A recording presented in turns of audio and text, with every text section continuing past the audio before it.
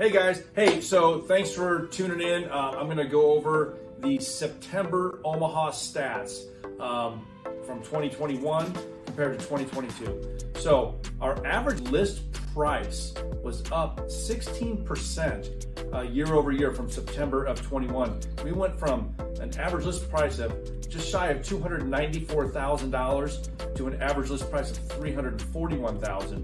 We had an average sale price in 2022 up 15.2% from 21, where it was $296,000, right to $341,225. So again, as you guys can see, our prices are not dropping. I know we've had a shift in the market with the interest rates and things of that nature, and our days on market are starting to sit a little bit longer, but it's still a strong market as long as the house is dialed in, it presents right, and marketed appropriately. Now that doesn't mean houses are flying off the shelf like they had been a number of months ago. I've been saying that our market is starting to normalize.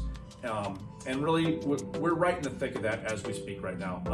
With that being said, our average days on market for September of 22 was 12 days, and that's citywide, MLS-wide, versus 9 days in September of 2021. So again, it's still a strong seller's market, but kind of the beauty of it is that buyers are able to actually start getting into houses now. So it's actually going to open up the overall market more as a whole. So if you guys have any other questions, about the market, what's going on with interest rates, what we are thinking is going to happen over the next couple of months, please reach out to me and we can have a conversation, and I'll let you know, the information that I know from talking to my lenders, talking to other agents in other markets, just to really make sure that we have a good understanding of really where the real estate market is going. So if you guys like the information that I am trying to provide, please be sure to remember to follow me on social media